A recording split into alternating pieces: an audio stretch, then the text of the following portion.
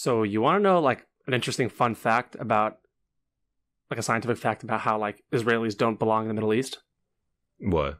So Israel has the highest rate of skin cancer in the Middle East. That's a white people disease. That's a white people disease. That's a white people disease, bro. Yeah, that's some uphill problems. Are Israelis white?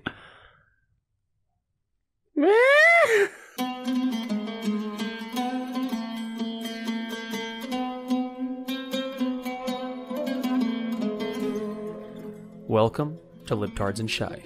Here, we discuss liberalism and what's stopping its progress, all while drinking way too much Arabic tea, which is called Shy. So, come on in.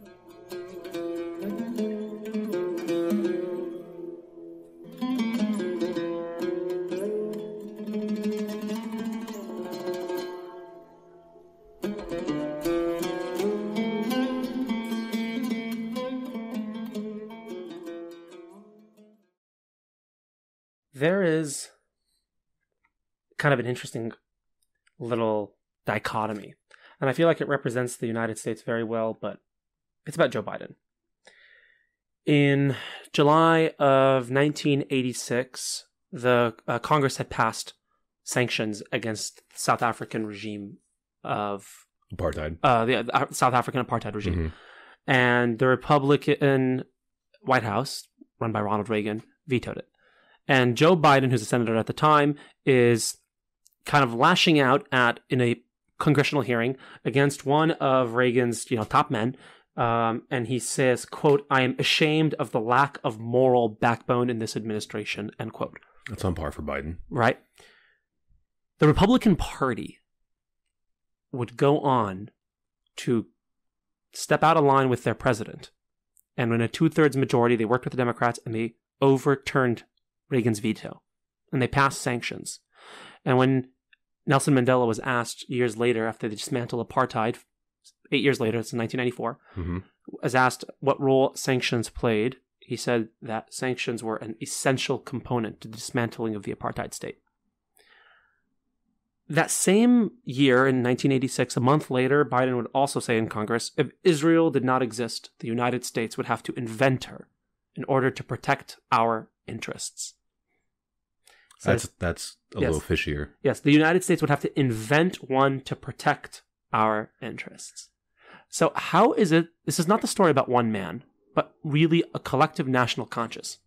How can a society like the United States or Europe, or the West in general, in the same breath, correctly demonize, villainize, and sanction the South African apartheid regime, but sits blithely by and not only ignores or turns its back on what's going on in Israel and the apartheid treatment of Palestinians, but is... Hold on. You said apartheid treatment. Apartheid treatment of Palestinians. So you are, just so we're on the same page here. Yeah, and we're being clear.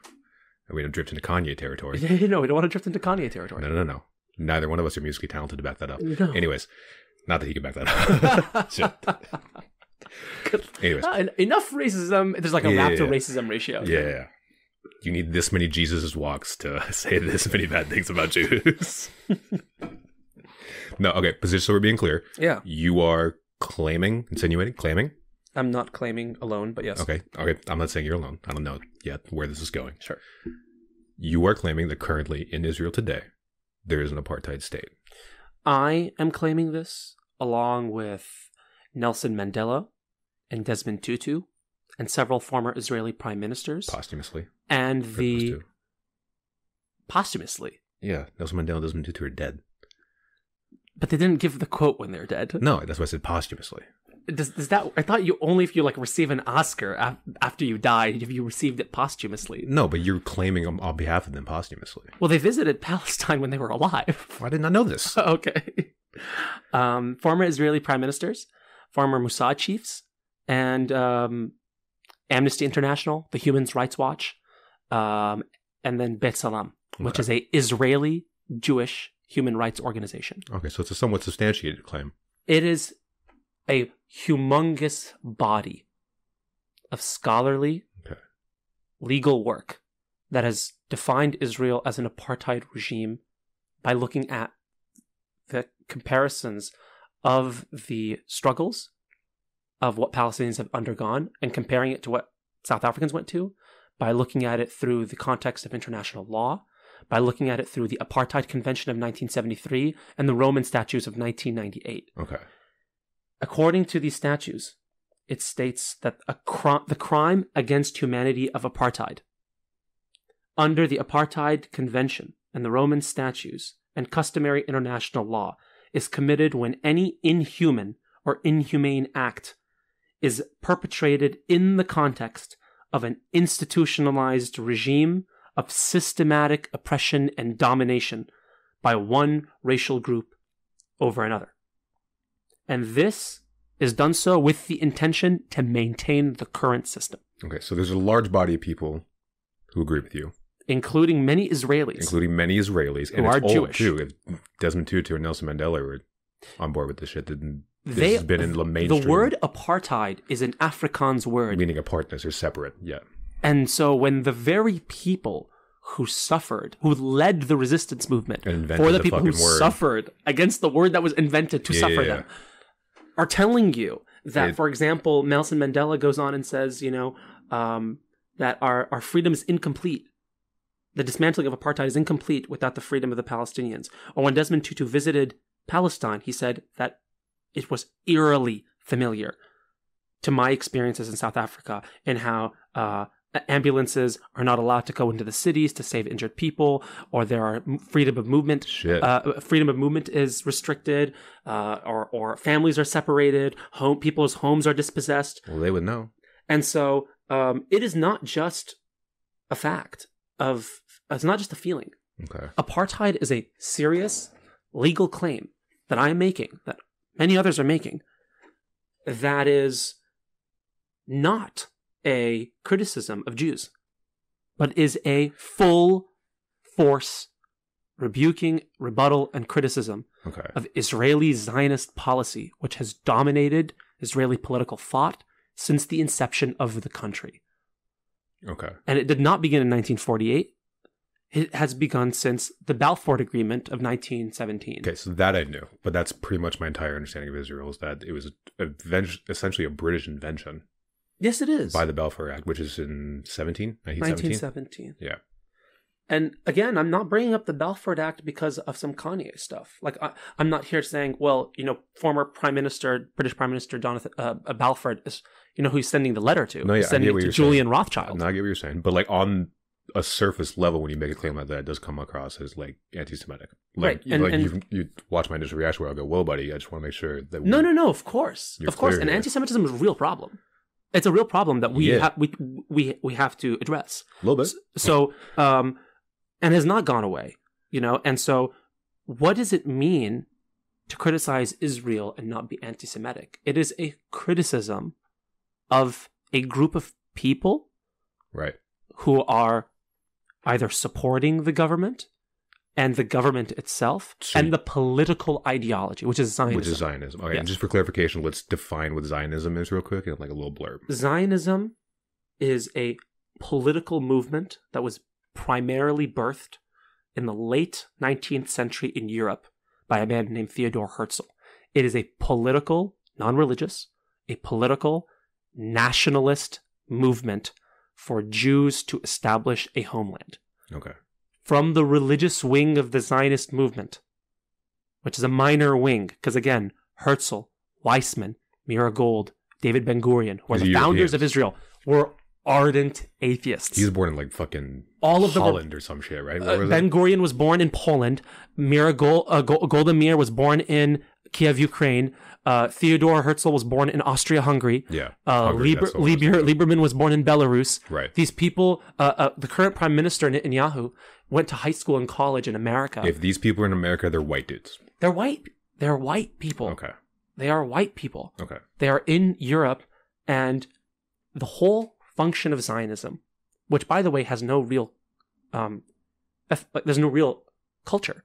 It has no similar language. Kind of like white people. All these Jews speak different languages. They eat different foods. They belong to different nationalities.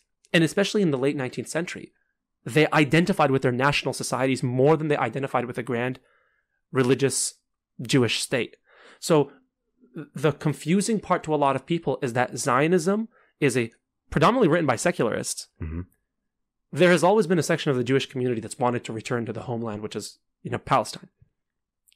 And so there's a real, but the modern movement, starting in the 19th century, is wholeheartedly run by secularists. The founders of Israel founded a secular state. And so when we're looking at the current administration of Netanyahu and his return to power, and this, we're not going to go into this in a different episode, but just to clarify, when we're seeing the ultra-right-wing religious Jewish Orthodox movements taking over political reins, we see that this is a radical shift among the Jewish community. Well, no wonder Americans don't. But however... And by Americans, I mean myself included. No wonder we don't identify with this argument, because you essentially just described America as well. Right. But here's the thing. Founded by secularists, right-wings, slowly gaining more popularity. But Jews are a minority. There's a lot of parallels there. But Jews are a minority among the Zionist movement nowadays. Right-wing evangelicals are a minority among Americans. But the parallels there. No. But you mentioned you mentioned white evangelical Christians. Yeah. They are the majority Zionists. Evangelical Christians are the majority. What do you mean? Like evangelical Christians are rooting for Jews? Are the number one supporters of the state of Israel. And Israel in this day receives popular support from ultra right-wing, white supremacist, fascist groups and governments, including Hungary, Poland, when Bolsonaro in Brazil came to power. Like, go away Jews? Is that it's not go away Jews. It's that when you look at the conflict, which I don't believe even using the word conflict is accurate. What I call it is a Palestinian liberation movement. But when you look at the Palestinian conflict in Israel, and you look at it through the lens of religion, you start to see, you look at it and you say, oh, this is an unclear picture. There's this big consensus that the story is thousands of years old. But if you go back thousands of years old and call this a religious war between Jews and Muslims, thousands of years ago, Islam didn't exist.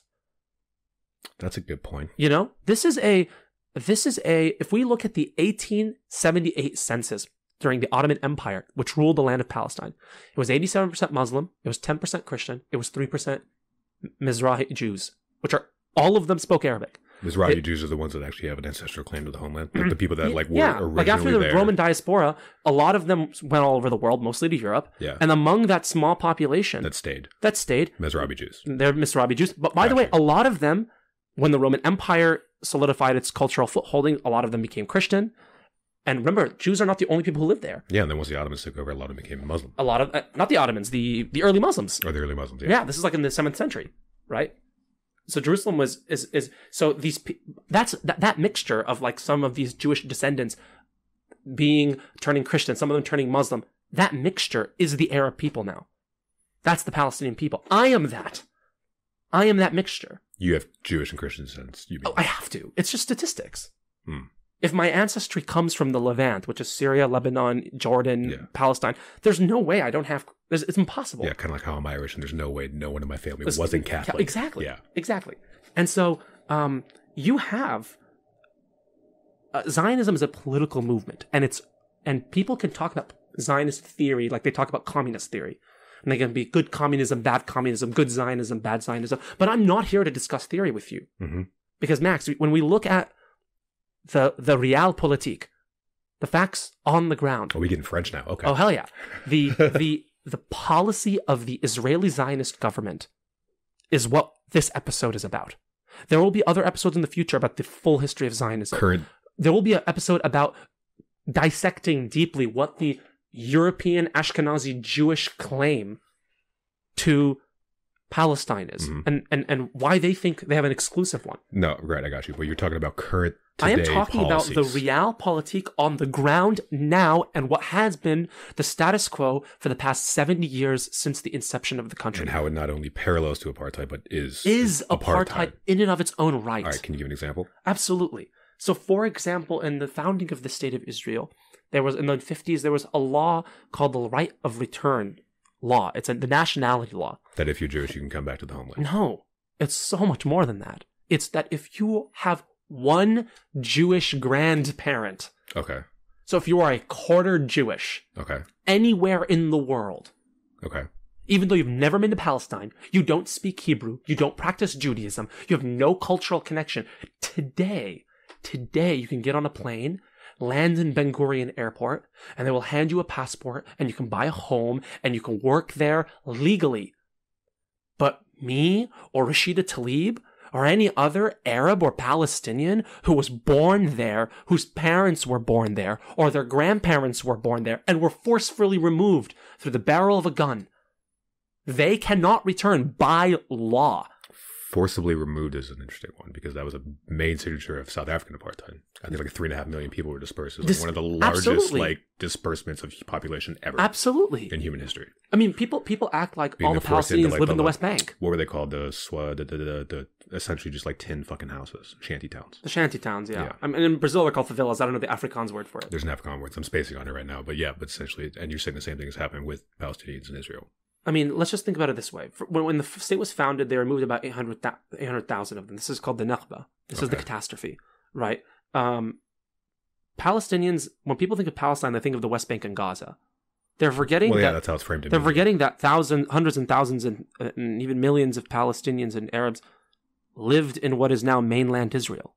Tel Aviv is Jaffa, Haifa. These are all cities with Arabic names. Hebron is Al-Khalil. These are all towns that have been ethnically cleansed of their indigenous populations, renamed, rebuilt. This is clear cut. Again, sounds like America. Right. It doesn't just sound like America. It sounds like Australia and New Zealand and South Africa and Brazil and Argentina. Right? The only difference is the settlers came from the west and went east instead of the other way around. That's the only real difference. I mean, it's... The Amnesty International states the definition of apartheid. It says the words uses a regime of systematic oppression and domination of one racial group over another. Forcibly removing people from their homes. That's sequestering them into... I'm assuming it's not good conditions if so many people are making this claim. Sorry? Like where the Palestinians are being forced to live now. They're living in refugee camps. Yeah. And the ones who have been refugees who have left the country, they're living in neighboring countries in refugee camps. Then you have now massive population crises in Gaza. It's one of the most densely populated places on earth. And it's an open-air prison. So when people say Palestine or the West Bank or the PLO, like the Palestinian Authority, this is a very facetious argument. It's very deceptive because when you look at a map, it acts like it has authority. But again, there is facts on the ground. There is a realpolitik that we have to recognize. You really like that French shit. Okay. It's perfect for this term. Actually, it's invented for colonial constructs. Have you ever read Wicked of the Earth, Frank Fons, or what's his name? The author. Oh, Frantz Fanon. Yeah. You're talking about, right? Yeah. I know who you're talking about. I haven't read that particular one, though. But there are facts on the ground. Israel controls... Haitian dude, French educated philosopher, right? Frantz Fanon, I think is the name. I think so. I think it would be... Yeah, it's Frantz Fanon. Yeah. But no, I mean, there's real facts on the ground. Let's just go down the list. There are the Amnesty International, Bet Salam, and Human Rights Organization categorized it in a few categories. One is land. Land is seen by the Israeli military and the Israeli government as a resource that is to be gathered and Judaized for the benefit of the Jewish population. So they don't allow building permits for homes for Palestinians. When Palestinians leave certain regions, they're not able to come back. They're not, while Israeli settlements throughout the West Bank are constantly being built. So you have an issue of land theft. There is what they call the security barrier, which is a fucking wall, twice the height of the Berlin Wall, that separates the West Bank from mainland Israel. A wall, you say? A wall. A wall. Yes, Where have I heard that before? Right. They've been building that since 2002, and that has stolen a bunch of land. You also have the idea that there's a restriction of freedom of movement. So Palestinians in the West Bank cannot see Palestinians in Gaza.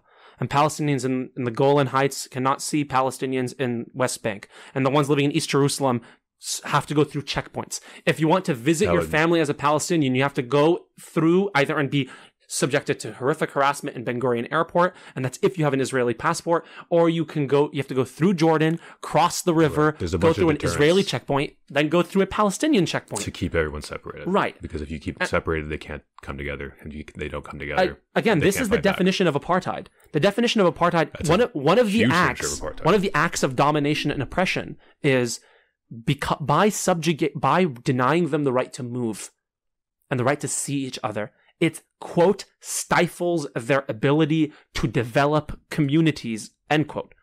And this is exactly what they are doing.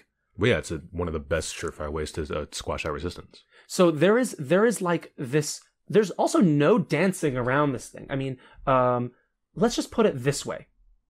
Okay?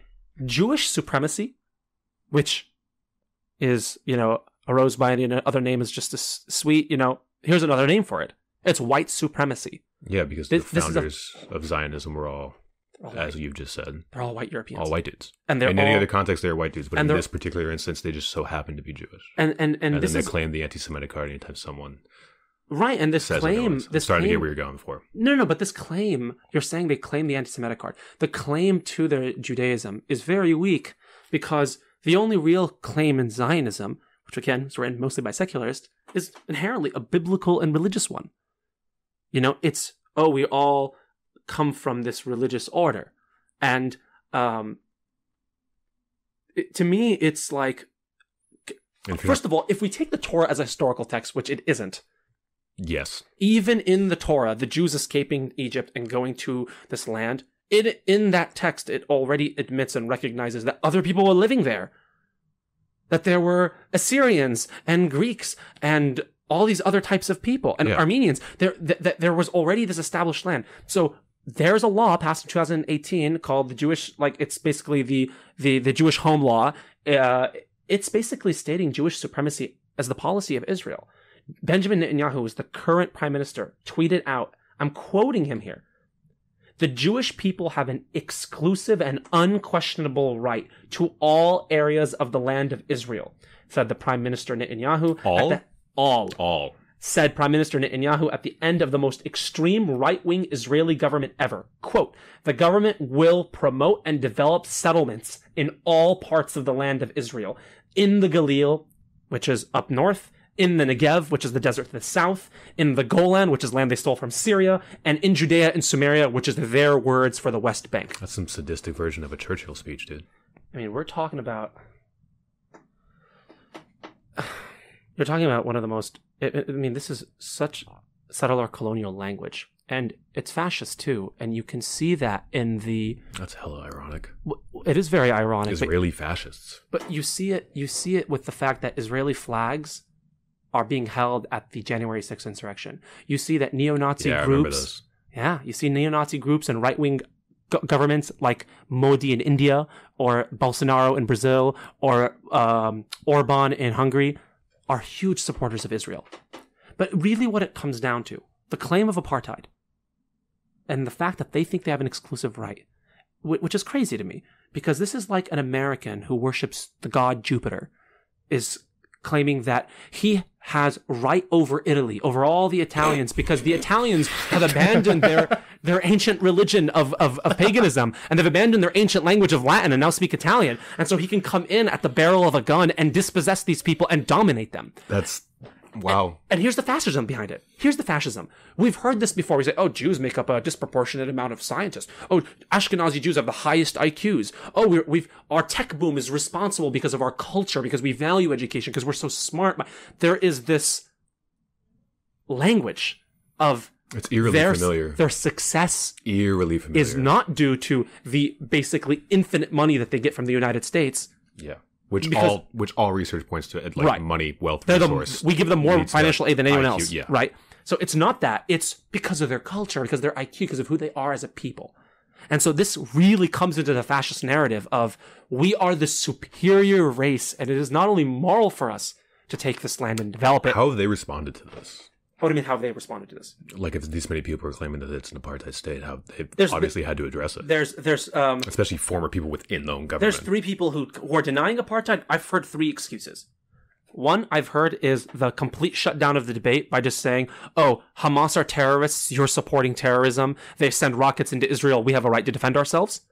Or they frame the narrative and Israel has a right to exist and we're just, we're trying to solve peace and these barriers and these measures. But even if you believe Israel has a right to exist, you probably shouldn't treat the fucking people this way. No, they claim that they basically imply in the news, and a lot of it, the pundits, including Ben Shapiro, imply that the Is he a pundit? Do we have to call him a pundit? Sure. Can we just call him a little fucktard? We can call him a fucktard. I prefer fucktard.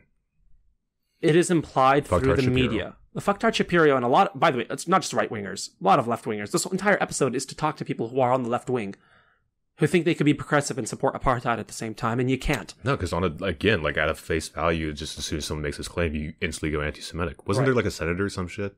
Rashida Tlaib. Yeah. Yeah, she's the first Palestinian-American House of Representative. I mean... Yeah, she got fucking, ousted. Right.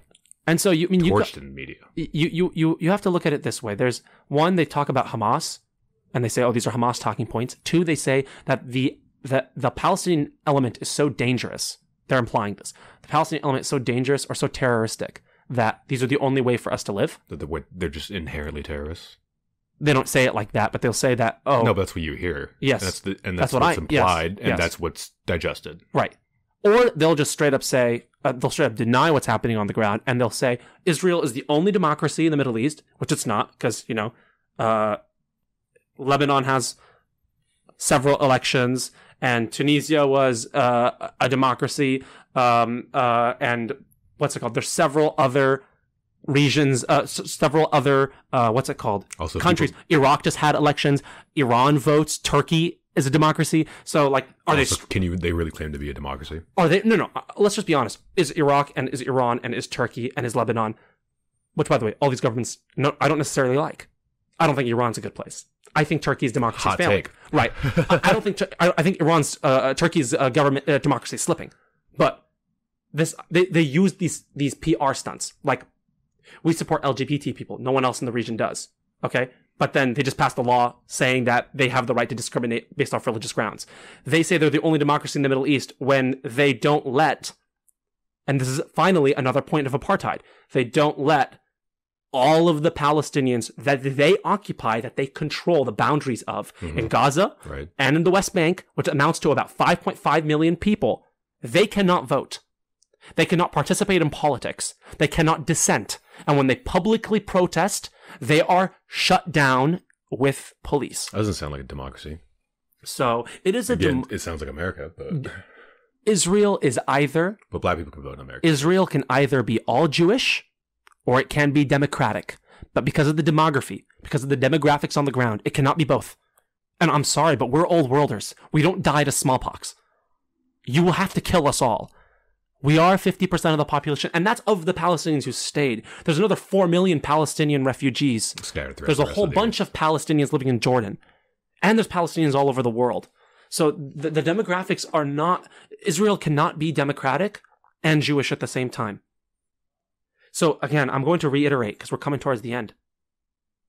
Israel is a system of apartheid because it imposes a institutionalized system of oppression and domination of one group over the other. It does this by allowing Jews or anybody with just a quarter of quote-unquote Jewish ancestry and their spouse to be able from anywhere in the world to move to Israel today and get a passport while denying... Sorry? And this is done through the white colonial invention, Zionism. Right.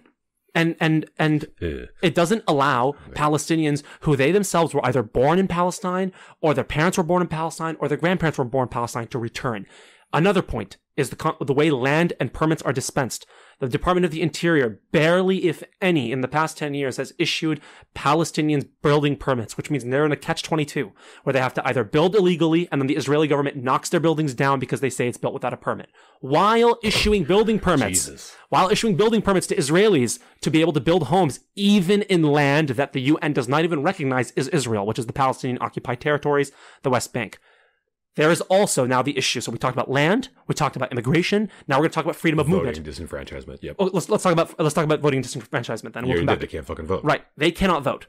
And the Arabs who live in mainland Israel are such a small demographic minority that they don't have any power. And the establishment basically operates to discredit their ability to organize. You also have. Well, yeah, you scattered them. Right. You also have the lack of freedom of movement thing comes in. Bingo. So you have the freedom of movement, which is that an Israeli with a single passport can go anywhere in the region, but Palestinians... Kind of like we can go to Arizona right now. Right. When just driving on right, or New York or Hawaii or Alaska, right? Yep. And Palestinians have a East Jerusalem permit, a West Bank permit, a Gaza permit, and a Israel mainland permit. All of which need to file separately and individually. And if you are in Israel, so there's a bunch of bureaucratic red tape nonsense. Oh, of course. And if you look at the pictures, there are huge lines.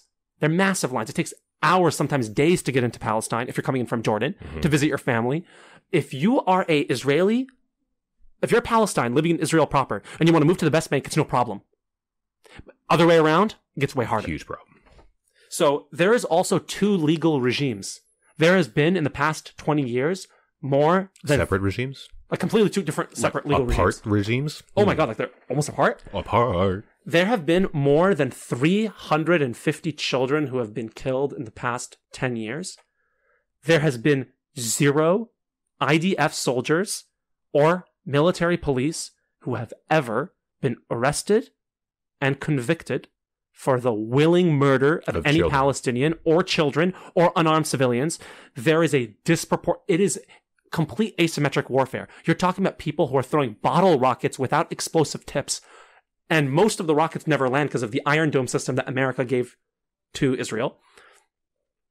While they are carpet bombing Gaza. The defense system is the Iron Dome thing. Right. About, right? Okay. They're carpet bombing Gaza and they are killing journalists. Famously, last May, the American journalist Shireen Abu Akleh was killed by a sniper, and forensic evidence has showed that the sniper clearly saw her press vest before pulling the trigger and shot her. Press vest, just so everyone's clear, is like hey, don't shoot This is an international bulletproof vest with the word press on it that is recognized everywhere to not kill them. Yeah. And they shot them, and America didn't bat an eye. But then they get mad when... Geraldo Rivera can go to fucking Afghanistan and do whatever the fuck he does. Speaking of Geraldo Rivera, he's one of the only people on Fox who's openly criticized Israeli policy. That's not... That's a really low moral bar. Yeah, dude. That's a really low moral bar. If Geraldo Rivera's going like, hey, there's some fuck shit going on here, then you are fucking up. You're fucked. Yeah. I mean, let's just look at maps of if you look at a map of the United States from the 1780s and watch Western settlement and the removal of indigenous people, you can do the same thing. Smaller and smaller. Right. You can do the same thing from 1946 to today, where you see Zionist, basically, colonial settling of the land. And it's just become, even in the West Bank, which is the largest enclave, it's cut up fractally by hundreds of settlements. And guess what? They're separate, segregated roads that Israelis get to drive on and that Palestinians don't get to drive on. So they're separate roads. They're the Israeli roads are apart from they're apart from Palestinian roads. Apart? So here's the thing. When I hear Hamas this, Hamas that, let's just talk about facts.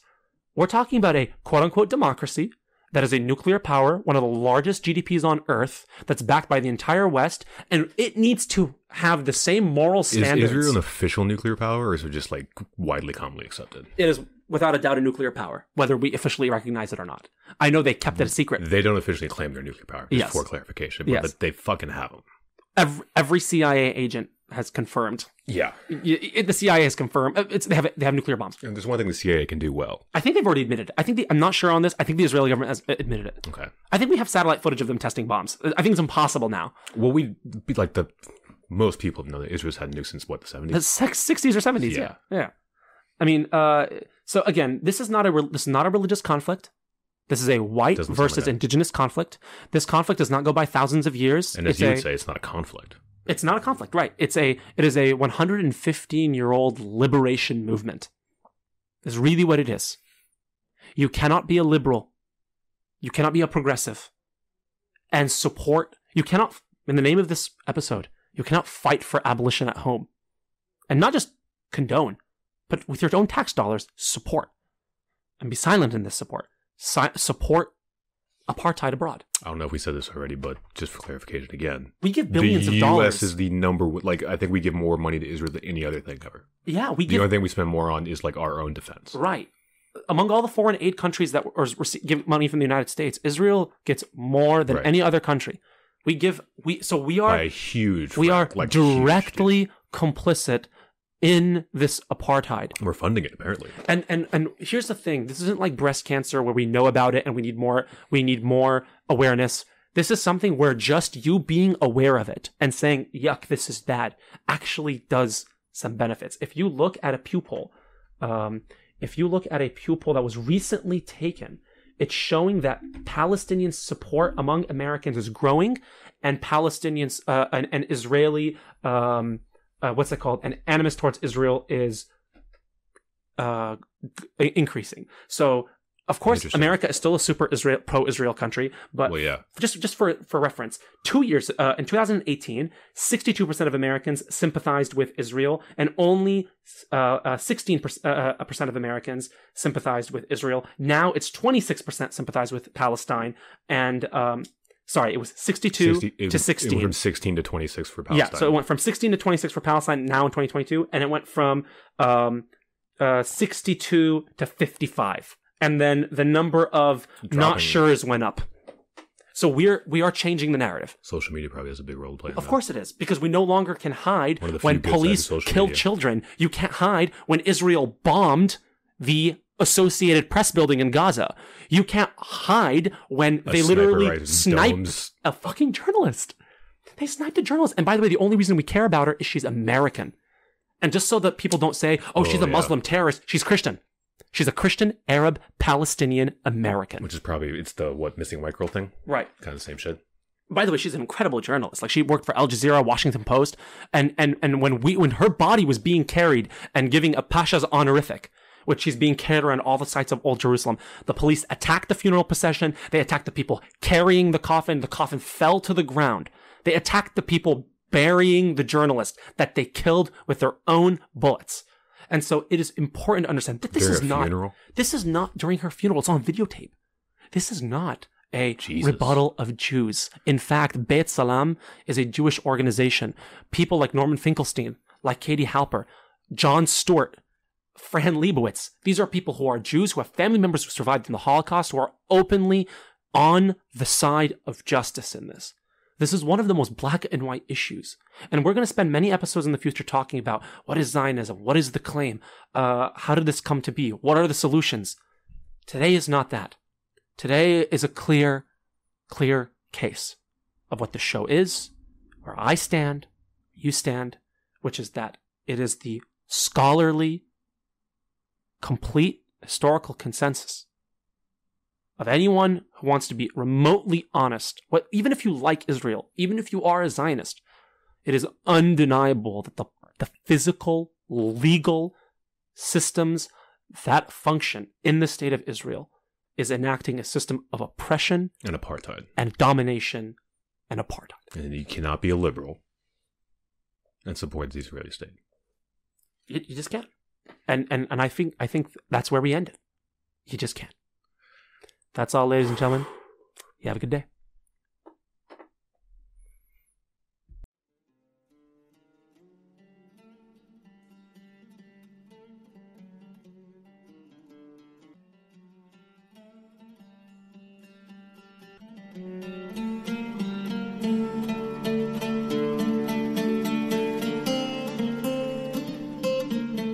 This has been Libtards and Shy with Max and Monsoor. Join us again next week for an all-new episode, and please remember to like and subscribe on Instagram, Twitter, and TikTok. Wherever you are and whenever you are, have a good morning, good evening, or good night. What? Don't wait around till, after the credits.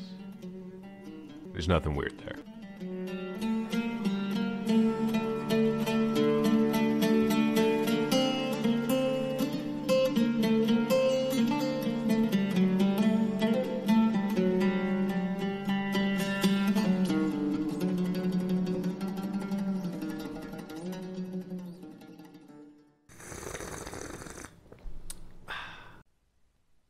I asked my mom one night when she was just about drunk enough if she ever tried cocaine, like in a joke, and without missing a beat, she goes, "It was the '80s. What was I supposed to do?"